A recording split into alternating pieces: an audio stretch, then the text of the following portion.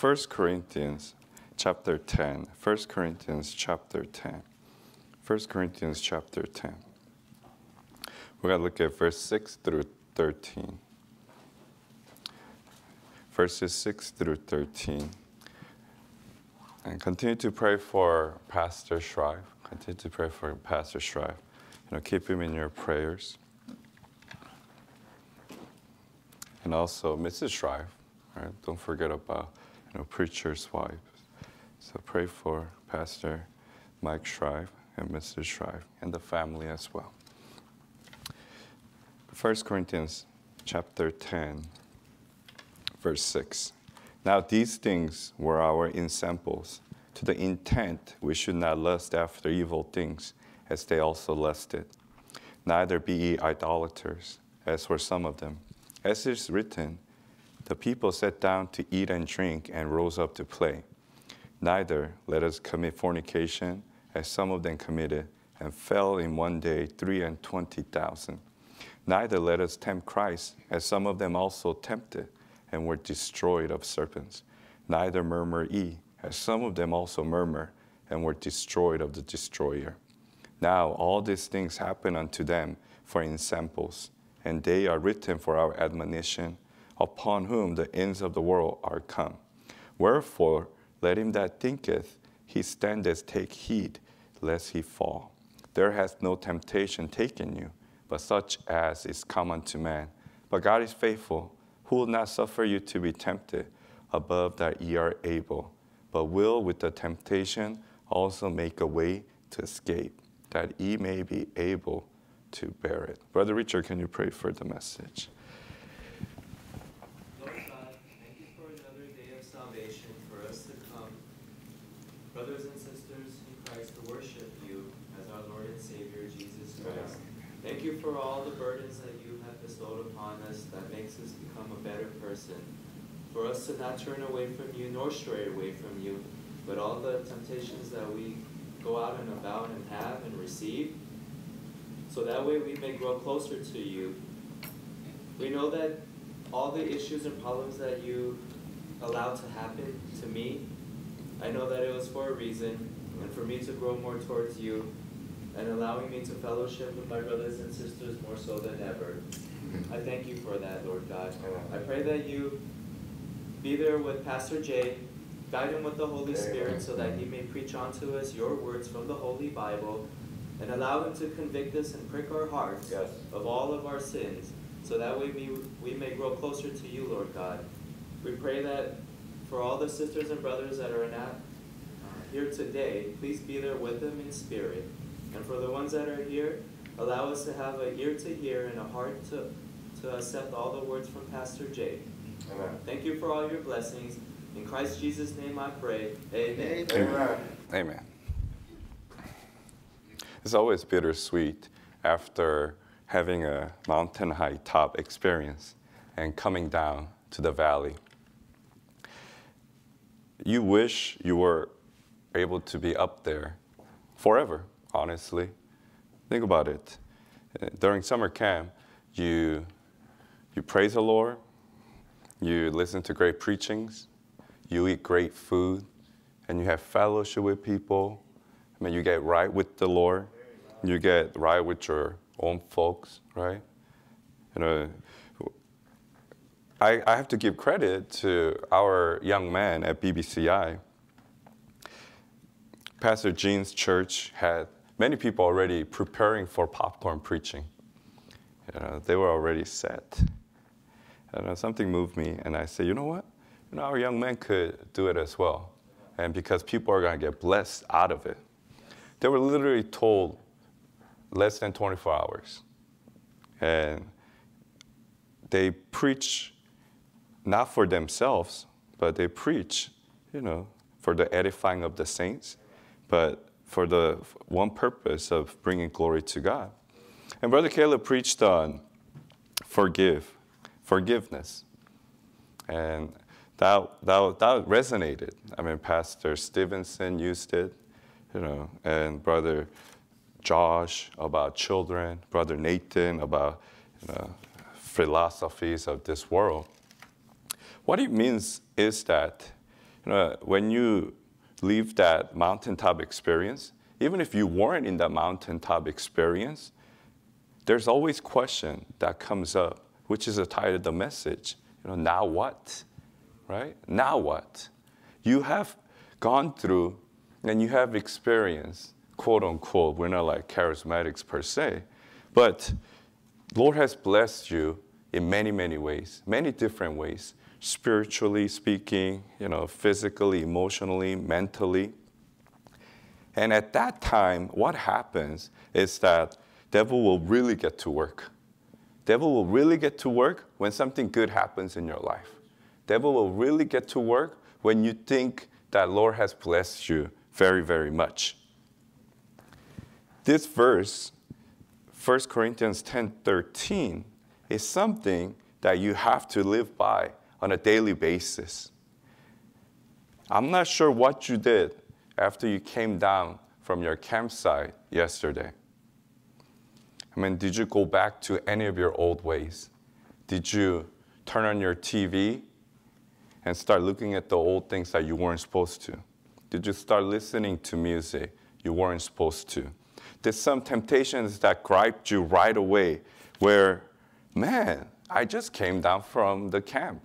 The most godliest places probably you could be at certain time because, mind you, we sang for 3 hours for night one. Amen. But nobody fainted. Everybody wanted to praise the Lord more. Yes. Amen.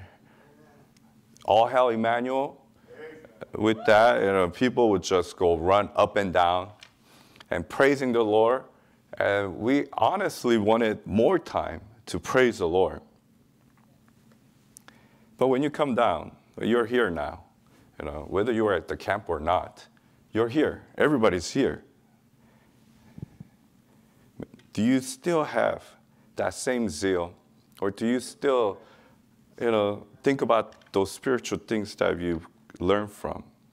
And anybody here, as you live your Christian walk, there's going to be always devil's attack. And how are you dealing with it? When we see Israelites, which is our examples in our text today, they had to deal with idolaters, they had to deal with fornication, they had to deal with tempting Christ, and especially they were murmuring, with each other. Devil will not leave you alone. That's why devil goes, now what? Now what you going to do, right? What are you going to do? That's a question that you and I have to actually ask on a daily basis. Now what? Sunday after church, now what? What do you do? Now what? Brother Gorski, Pastor Gorski from Lancaster was preaching on Calvinism. And that was one of the most powerful preaching from the camp. It wasn't, fire and brimstone type of preaching like Pastor Jin did, the last one. It was actually teaching preaching. However, it had one of the most, it had greatest influence on some of the people because it pricked people in the heart. Now what am I going to do? I actually need to study the Bible.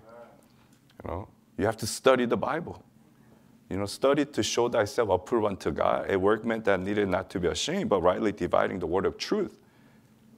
When you start asking your questions such as, now what? You have to study.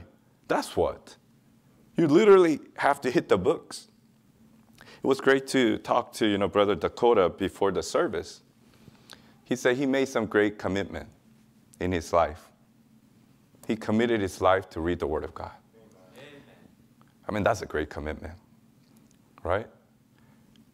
For some, it's like, Bible's there. This KJV 1611, final authority, the Word of God, it's there. But it's just there. It's like sitting on your closet, it's sitting on your bookcase, it's sitting in front of your TV stand, but it's just there.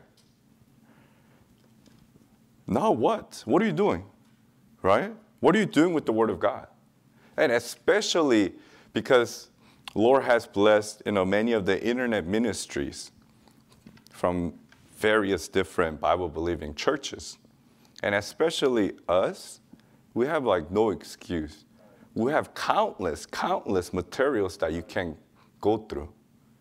Right? Our channel alone has thousands and thousands, tens of thousands of videos. Pastor Jin, Pastor Mike Shrive, Pastor Kim. You have Brother Gorski, Brother Stevenson. There are a slew of materials out there.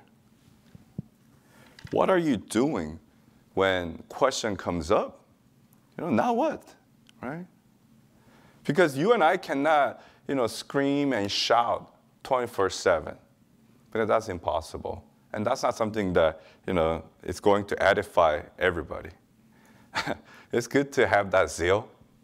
But imagine if Brother Nathan, every time you see him at the church for the next 2 hours, he just all he does is run up and down. And when he's teaching his class, he just runs around the bases and then tell the kids to just learn from me. There has to be balance. Right? There has to be balance. As Christians, you need to have some knowledge, and you need to have some understanding in the Word of God. I mean, if all you know is salvation, it's good so you can reach out to people, but you can't grow. It's like, we have a lot of young kids here. Imagine all you were able to eat at summer camp was just milk. Everybody's eating this, delicious skirt steaks, Chinese food, Kalbi ribs. They're eating all this good food, ramen noodles. But you're only allowed to drink milk. They're probably going to be a revolt or something. They're like, no, I want to eat that. I want to, enjoy the other food.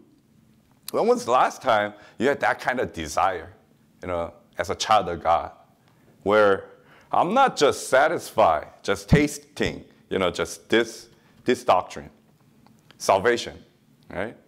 But I want to learn more about Calvinism.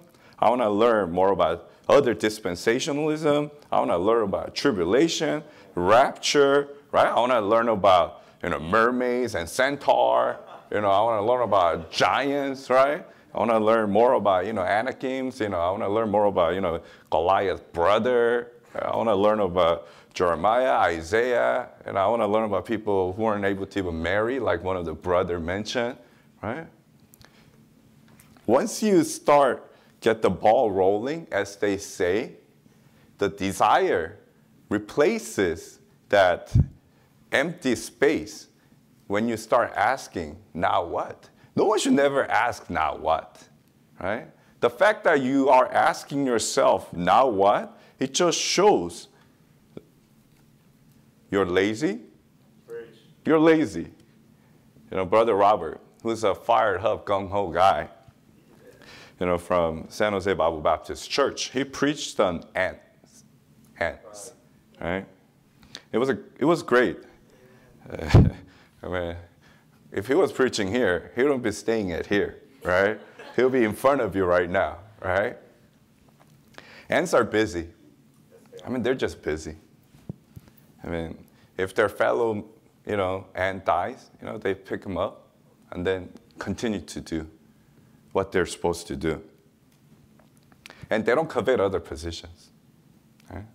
A lot of people think about, now what, A lot of times they think about, how am I going to put myself in, better position? How am I going to get that position? Maybe inside the church, you're like, that teaching job seems pretty good. So when am I going to get it, right? Pastoring doesn't seem that easy. It's hard, right? Like, okay, so maybe I'll just become a pastor, right? Let me talk to the pastor so that I could be the pastor, because I could do better than you, You're like, pastor's wife? It seems pretty simple. They get some accolades here and there, right? But sisters, right? That's the last thing you want, because you're going to be attacked. And prime example is David. David's like, he should be in the battle with the other man. But he was just, lollygagging or just enjoying himself at his palace. And then what got to him? It led him to adultery, and it led him to murder. You should never be idle. You should never be like asking yourself, now what, as a Christian? You have so many things to do.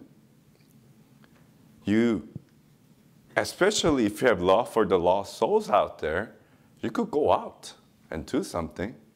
No one ever told our brothers from the camp to go out and street preach. They just do it because they want to. No one tells you to pass out tracts. You just do it because you have love for the lost souls out there, right? No one tells you to study the Word of God where you could answer some of the tough questions that your coworkers are asking about the Word of God. You just do it. You just want to keep yourself busy. And ants follow leaders. Ants, one of their main characteristics is they follow leaders. And if you see, leaders being sold out for the Lord, doing the things of the Lord, you just follow. And you just do it. I mean, how many of you guys saw through all of our videos and teachings? I mean, everything. You haven't. Then don't be like, you know what, I have nothing better to do. I don't have anything to do. I mean, especially as a Christian, you have all the time in the world to go through so many things. Instead of going through your sports scores, right? Going through watching all this sporting stuff, why don't you study more?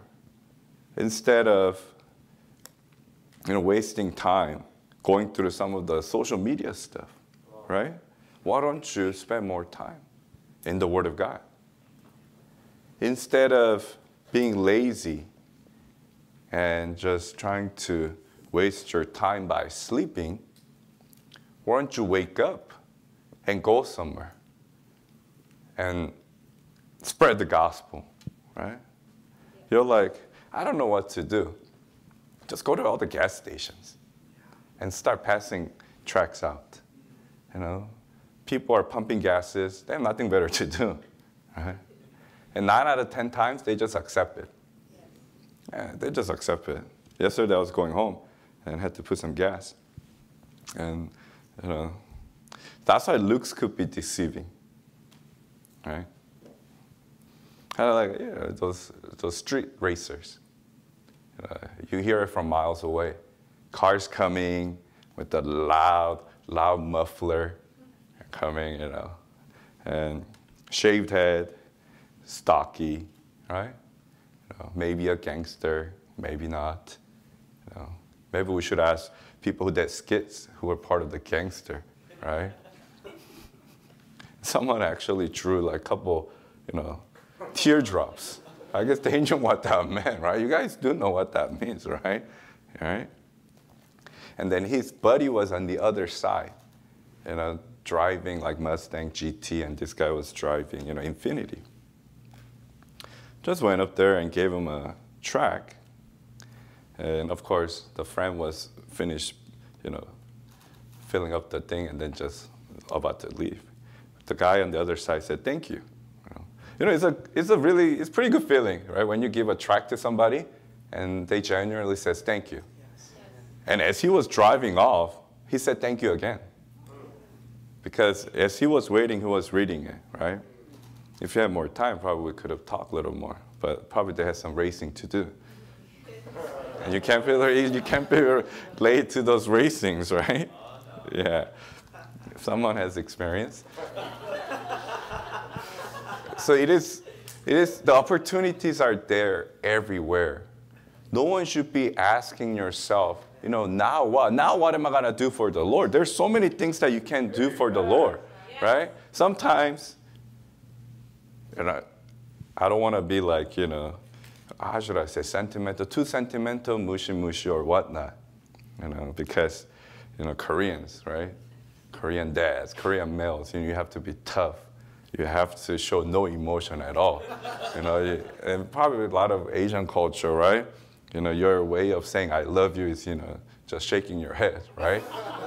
Never say it, right? I mean, God forbid if you hug, show a hug, right? You're known as, low rank of, toughest man out there. I mean, maybe some brother or sister really needs an encouragement. I mean, you could say hi.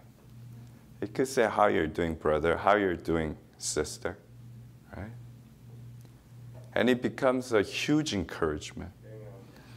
Pastor Mike Shrive, he shared that, right, experience or example, when out of the blue, like Joanna, right, sent him an encouraging word when he was going through, not current, cancer, but previous one. And he was so blessed. Those little words and those little things can really bless other people, especially, your brethren, your pastors and pastors' wives. Do you think, pastors and pastor wives are like, just superhumans? I mean, even the teachers and leaders of the church, right? They're not. They're just like you and me. They're just like someone sitting next to you, behind you, They're all the same people. They all have same emotions. It's just that, God saw their faithfulness. They just have a little more responsibility to do. I mean, if you are asking yourself, now what? Man, take your phone out and say, I appreciate what you do. Teacher, preacher, Mrs. Who, right? That goes a long way. And that, in return, will help you grow. It will help you appreciate. And it will help you actually pray for that person, right? When was the last time you actually prayed for someone that you didn't really care for, right? Isn't that kind of impossible to pray for someone that you don't care for? You pray because you care, right? Then how are you going to get to that point where you care about that person? Stop asking yourself, now what am I going to do? No, there are things to do, many things to do. And then as devil tempts you to get into idolatry, covetousness, fornication, tempting Christ and murmuring, get rid of all those things. Amen. Like Pastor Jean said, nail that flesh to the cross. Yeah. Keep on nailing it. Keep on nailing it. Your flesh can be used for God. Yes. Right? That is truth, okay? I mean, everybody's like, oh, flesh is bad and bad and bad, right? Honestly, like, Bible says your body is temple of Holy Ghost. So actually, the Lord dwelleth inside of your body. I mean, can you believe that? Then if your body is the holy temple of God, even though you and I hate the flesh because of its lust of flesh, lust of the, eyes and pride of life, however, you could still use it for the glory of God. Then when you're asking yourself, now what? Do something with your flesh. And somehow, Pastor Kim even talked about it yesterday too. You have to invest in your flesh. You do. When you say, now what? If you need to exercise, actually go exercise. It's not something like, it's not a fitness class, but for your own good. In order to serve the Lord, you need to have healthy bodies.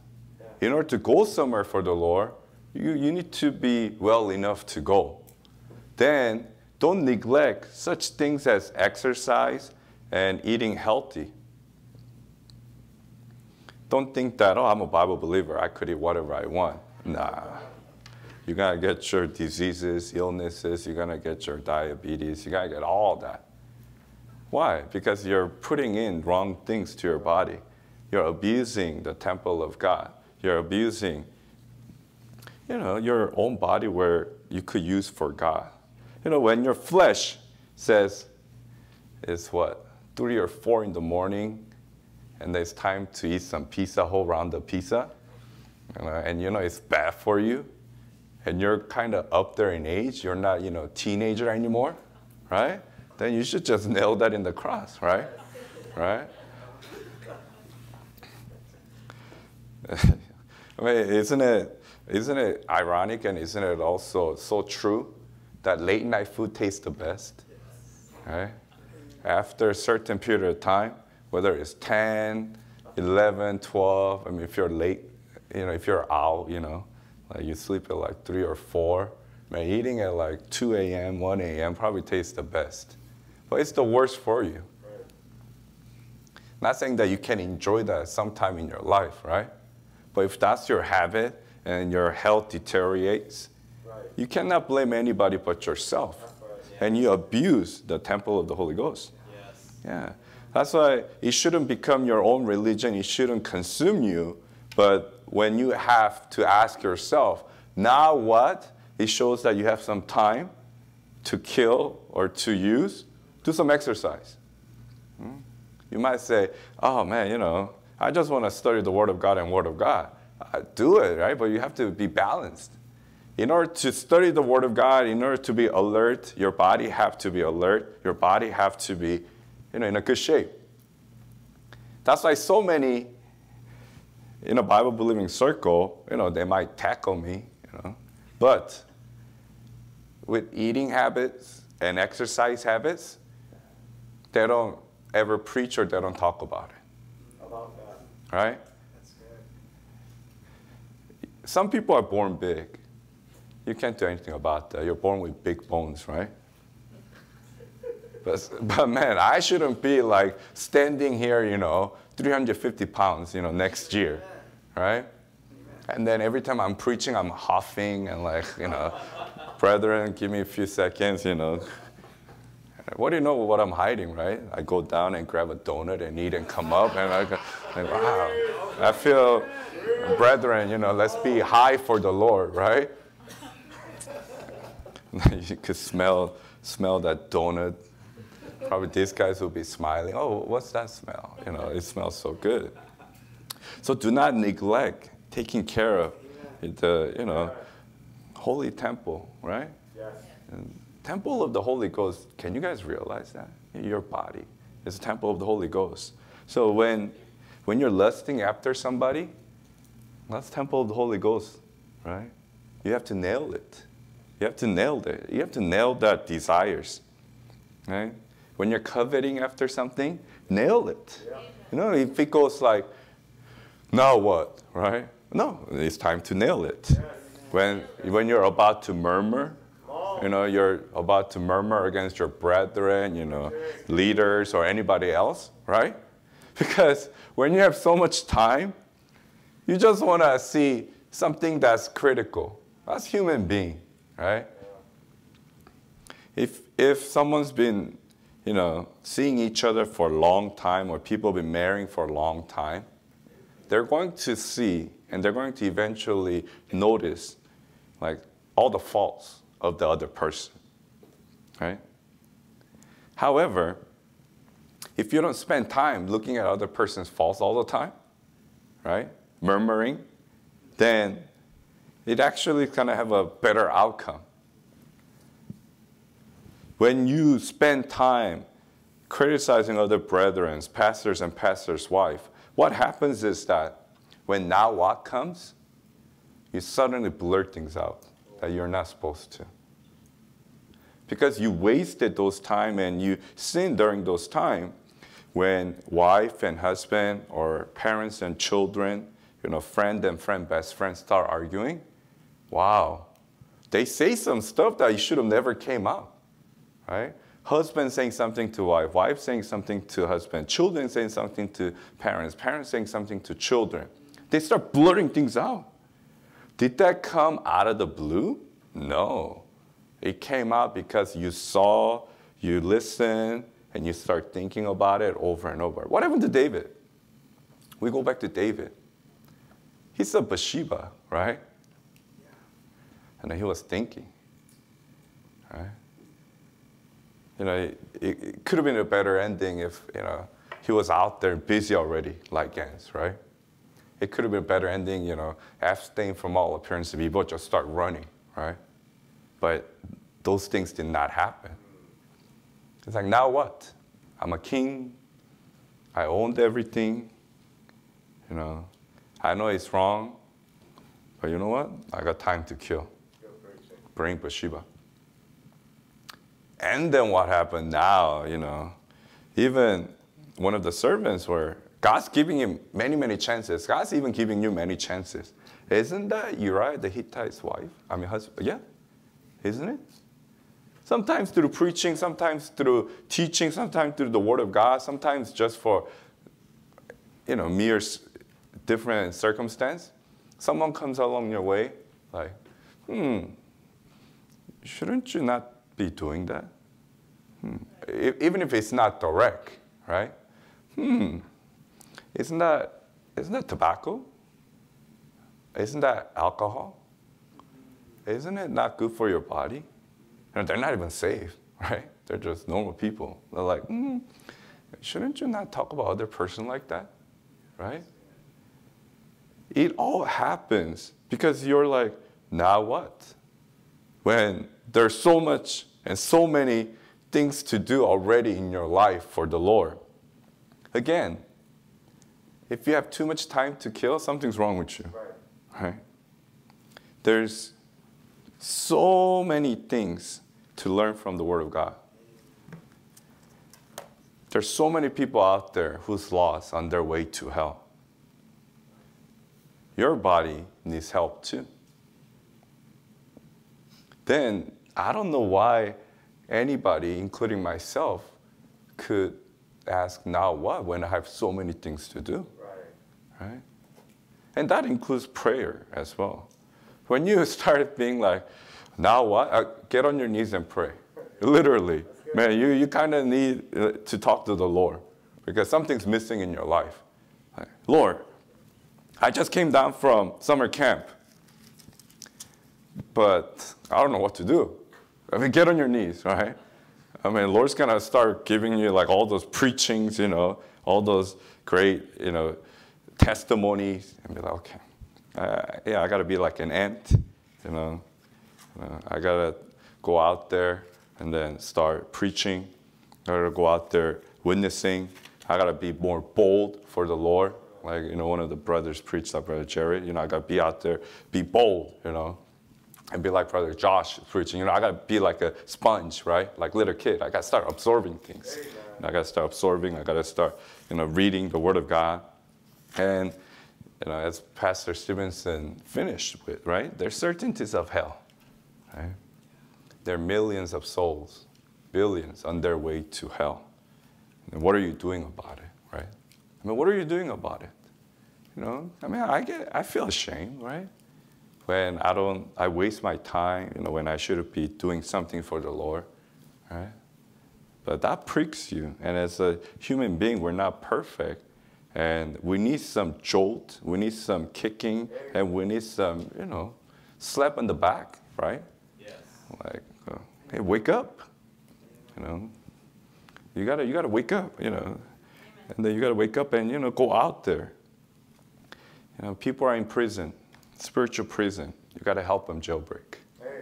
You gotta help them fly, all right? When we sing, I'll fly away, everybody was just flying. Literally, at the campsite, they were just flying, Some people are flying on top of the truck, right? And then some people are just flying through the doors. Why? Because you and I know how it is, how it feels to fly away, being jailbroken from our sins of the past, being jailbroken from our state of sinner, lost sinner, eventually was going to burn in hell. But Lord saved us from hell once and for all. Then, if you love the Lord, if you love, lost souls out there, there's no reason for you to say, now what? You know what, and you know what to do. Let's pray. Dear Heavenly Father, whenever we have highs, whenever we have blessings come down from you, Lord, we tend to hit a stumbling block, or we tend to come to a road where it's not what. And there are multiple and many temptations out there, and we just fall into those instead of nailing those to the cross and nailing our sinful desires of our flesh to the cross. And we just go our old ways, sinful nature, and fall. Lord God, I pray that everyone who's listening here, myself, Lord, help us to realize that we need to be like an ant, keep on busy for you so that there won't be any time of waste, because it can lead to wicked sins, Lord, and destroy our testimony and destroy opportunity to spread the gospel, Lord. Heavenly Father, help us to still stay fired up for you in these last days where so many souls are going to hell. Help us to be that light to this dark world where we can lead someone to you, Lord. We continue to pray for Pastor Mike Shrive and his recovery, Lord. Heal him. I pray that you'll continue to bless our ministry and be with everyone, Lord. You know everyone's needs here, Lord. I pray that you provide their needs and everyone will grow and spend their time like an ant, just worshiping you, praising you, and doing something for you. In Jesus' name we pray. Amen. Thank you, everyone.